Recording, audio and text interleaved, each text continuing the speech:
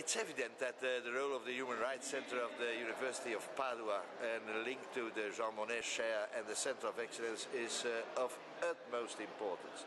And I'm not saying it to please all professors and people they are involved in, but as a matter of fact, we are so many times focused on the quantity in our society, macroeconomics and so on, but fundamental for dignity of people, for the quality of life, the immaterial aspect. So in this way, the Human Rights Center is a leading initiative for not only this region, for this university community, but for all people in Europe. And that's the reason why, as former president of the Committee of the Regions, being involved still in the citizens' institutional and external affairs of the committee, but also in my capacity as a special advisor to the European Commission.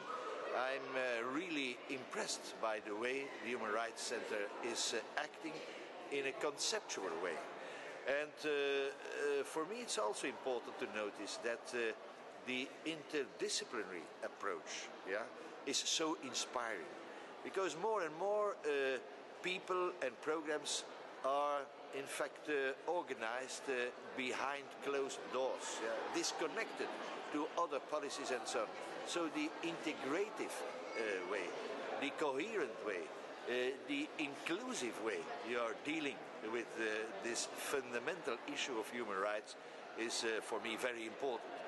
And I'm always saying, even when democracy is not fulfilled, and we know that it is a work in progress, in any case we have to respect the fundamental rights, because fundamental rights, human rights, are individual rights. And so I can really, and I want to pay tribute to the Human Rights Center.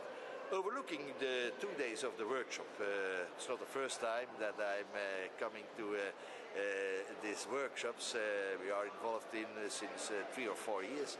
I have to say that the coalition between academia, between practitioners, politicians, civil servants, the also formal and informal way the workshop was organized is so important. We got discussion analysis about concepts. We were dealing at this workshop on the fundamentals, human rights and education.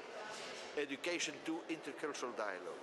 We got the impressions, the testimonials of people on the ground. They are working day to day with young people, with other people, with a lot of persons contributing to the human rights issue and intercultural dialogue.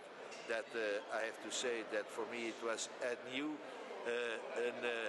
opening a window of opportunities to act together. And evidently, as I was saying in my introductory lecture, it's important to notice that it has to be based on the important principle of subsidiarity, because subsidiarity is about democracy. Democracy is about good governance, one governor.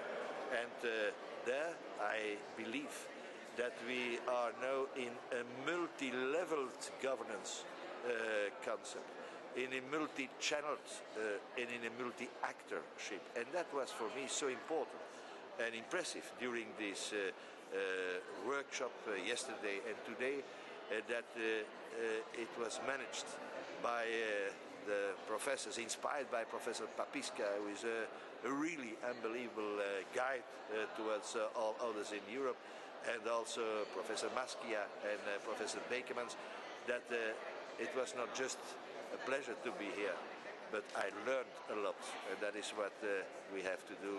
We are part of the permanent learning society. Thank you so much.